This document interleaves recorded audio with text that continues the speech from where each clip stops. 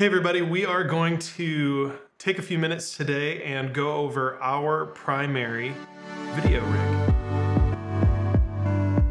So last year we decided to make the switch from our GH5 rig, which we had been on honestly since it came out, to the much loved Blackmagic Pocket Cinema Camera 4K.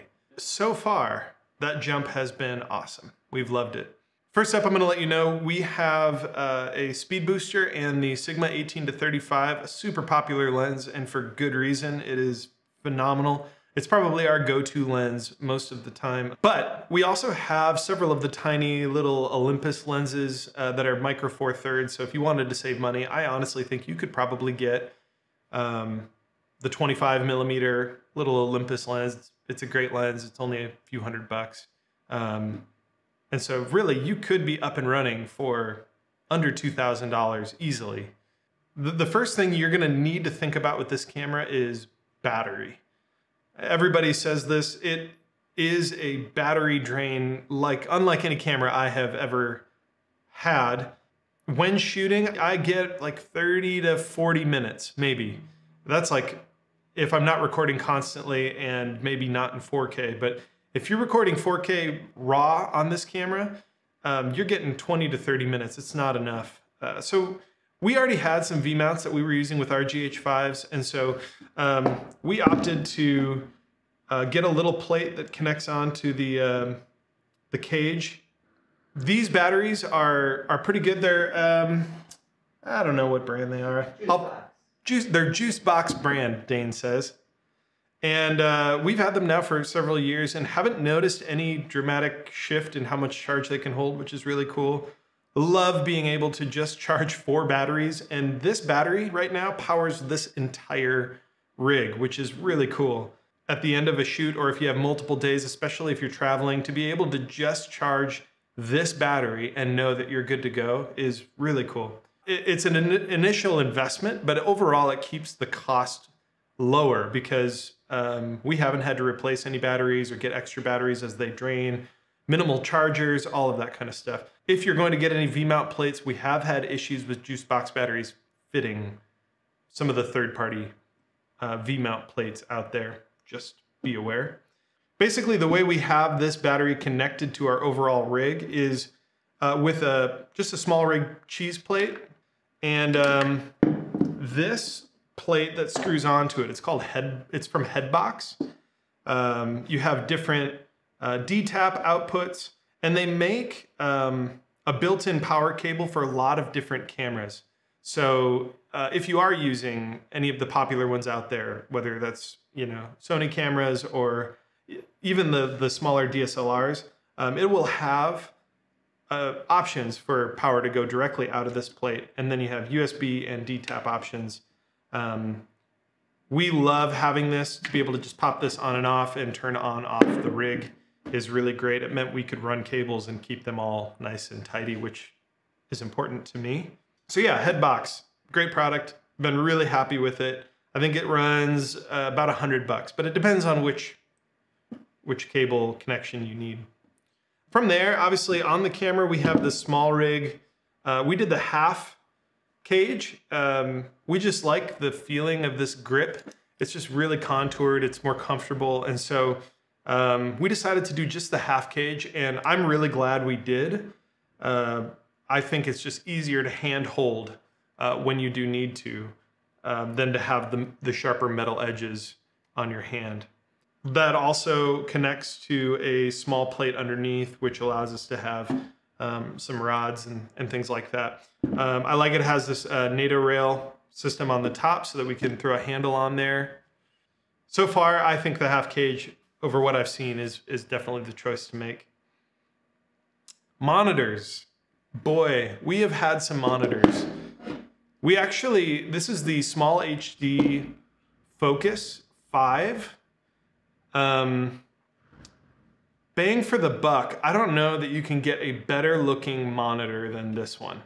We used to have the Atomos Ninja V's, 5s. It was really tough for us. We couldn't fine tune the color. You couldn't run color profiling on it. So even though it output great recording, the actual screen quality of what we were looking at was terrible. So we always felt like our white balance was off, or maybe our actual contrast. We couldn't tell if we were too contrasty, if we were overexposing. It was just messy. So we had that for a while with our GH5s, just because we could record at a higher bit rate. But once we moved to something that could do that internally, we wanted to go back. We were on these originally. We wanted to go back to the SmallHD 5 Focus. I'm telling you, you need to buy this monitor. They make a big brother to it, the SmallHD Focus 7. Also, apparently people love that a lot. It was bigger than we needed it to be, and so we opted for the 5. And we actually ended up saving money switching. And so really nice. If you don't need an external recorder, I'd go with it. A couple things to point out. Reasons people don't like the SmallHD is that it has this kind of proprietary input. I don't know, we haven't had any issues with it, but I'm sure people have. And so people go so far as to saw that off of there. I'm not going to do that. The cable isn't that expensive. It's 20 bucks, I think. So should something happen, I think we would just order another cable. And then we use this little Sony NPF dummy battery to go to DTAP to power it. Reasons why I think we needed this.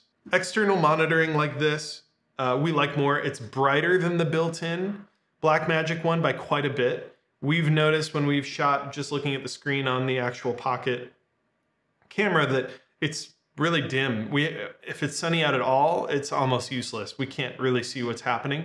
This is, I believe, an 800 nit screen, which is pretty bright. Especially if you get a hood or anything like that. We haven't needed one. We haven't really used one. But I've definitely used this in the sun, and you can see. I really like it. That's one main reason. Color accuracy, things like that. Even though you have a lot of great control with the pocket camera, I think you just get more of it with the SmallHD. And so we love having an external monitor with this camera. Of course, being able to do any kind of actual articulating with the screen is nice. And so we have this little small rig monitor mount as well that just screws onto the handle. So we love it. Latest addition to the rig is the Tilta Nucleus-Focus system. Tilta Nucleus-Nano, Tilta Nucleus-N. The perk of this is that you can calibrate to the lens that you're on so that it knows the distance from the closest focal point to the farthest focal point. And that way your adjustment is essentially always the same to go the same distance. So we ordered some of these, and our first set didn't work at all. And we were looking, I mean, we did everything we could to try and learn what was going on.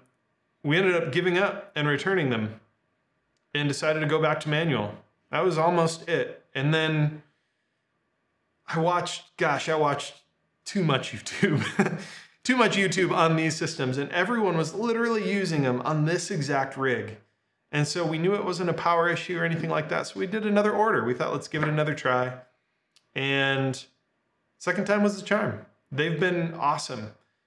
They can be quirky at times, but overall, they've been really consistent. To be able to record start and stop points so easily, to be able to calibrate quickly on lenses, to be able to take this off and convert this to now a focus system on, say, like a gimbal, or we have like a director's rig where somebody watching the video feed can do the focus pulling. To be able to do that without really having to change anything else is a game changer. And so it costs just almost the same as a manual system. I really encourage you to try it and see if your experience matches ours. I think you'd really like it. Overall, this rig is heavy. There's no doubt about it. We could probably get smaller batteries and have a lighter rig, but the truth is normally we shoot like this, and so we like some of that handheld shake, and the weight of this system overall makes that a better experience visually, for sure. I definitely would encourage you, if you're going to be doing any kind of longer shooting sessions with this to think about, and you still want that handheld look, think about some kind of support. We've found monopods to be a great way to still maintain some of that handheld look, but not have to hold, I don't know, 20 pounds.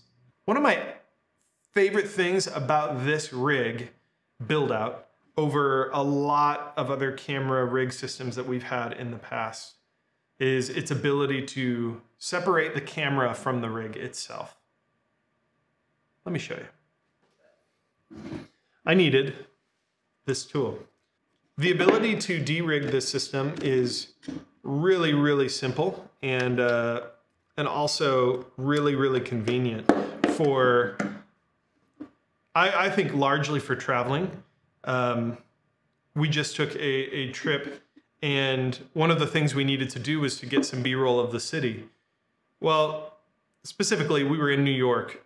To have to bring our whole case of gear or lug this thing around town would be an absolute nightmare. And so, because we have the half cage, de-rigging is really simple. We actually just have a screw on top, which I will do. Maybe we can speed this up, Dane. You don't have to, but maybe we could. Oh, we watch this. Okay, speed this up. But this is it. There's a screw on top, a screw below, and we did it this way on purpose so that essentially this can just slide out of the rig. Now, of course, it helps if you detach all the cabling first. But that's it. It's that simple, and then especially if you have any of the smaller lenses, it just makes the rig even smaller. You still get a huge screen, and because this plate actually connects to the power source, it's not a battery replacement, it actually charges the internal battery every time this is connected. So that means that when I now take this and power it up, it is fully charged and ready to shoot. It uses LPE6 batteries, which is great because then I just toss a couple extra of those in my bag for traveling, and I can just have this when we're on the subway and need subway shots without intimidating a crowd of people. You've heard me say a couple of times that we record internally. Another big topic with this camera is what recording media did we want to use? A lot of people like coming out of the camera with the USB-C into the little Samsung solid state pieces and the rig, they make rig components that'll hold that and all of that, but we were really trying to minimize this rig as much as we could in terms of cabling and complexity. And being that we had just come from a GH5 system where we had to use external media and could use internal media, all of that was just kind of messy. And so we knew CFast is here to stay, and any camera system we're probably going to use in the next several years is most likely going to have a CFast option. And so we opted to go with CFast. There's not one in here. There it is. These are the Angelbird CFs. We went with the 256 gig versions. Shooting in Blackmagic RAW actually gave us about the same amount of space on these cards as our 500 gig solid states did previously. And so really impressive stuff, Blackmagic. So yeah, there you have it. A full rig that breaks down pretty easy and can record in RAW in the palm, in the pocket of your pants. That's a weird, but this thing being called a pocket camera that's kind of, I get the old one made sense. And I get that it's small, but like unless we're going back a long ways into like cargo pants or like Jinko pants, if you remember Jinkos, those pockets could probably hold one of these. Having a camera that's just a cinema camera, it's not also a photo camera, even though I guess you can snap pictures, but it's not designed to do that. Its entire menu system is laid out just for video. Having quick access to things like false color and zebras and focus peaking, LUT preview, all of that stuff with just a press of a button is huge. Having full presets that pertain to video as well is great. I know, just being a huge proponent of a camera like GH5 and the GH5S and any of those types of cameras, I know that they shoot beautiful video that can easily go toe-to-toe for the most part with this camera. But the overall experience, the speed at which I can solve problems while I'm doing video work is night and day. That was a big, I would say, perk coming over that maybe we downplayed before we actually got the camera. But since having it, it's been one of the bigger things we've loved about it. We'll also be doing a full pros and cons of Final Cut to Premiere, that switch. But I would never switch to Premiere. Resolve is great. And I think that if you're looking at getting into an editor, or maybe stepping into something that's a little bit more of a traditional nonlinear editor like a Premiere Pro, consider Resolve. Try it. They have a free version. Do a few projects in it. Watch a few videos in it. And I promise you, what will seem daunting at first will become easier and easier, and it will get better. This video is not sponsored by anyone.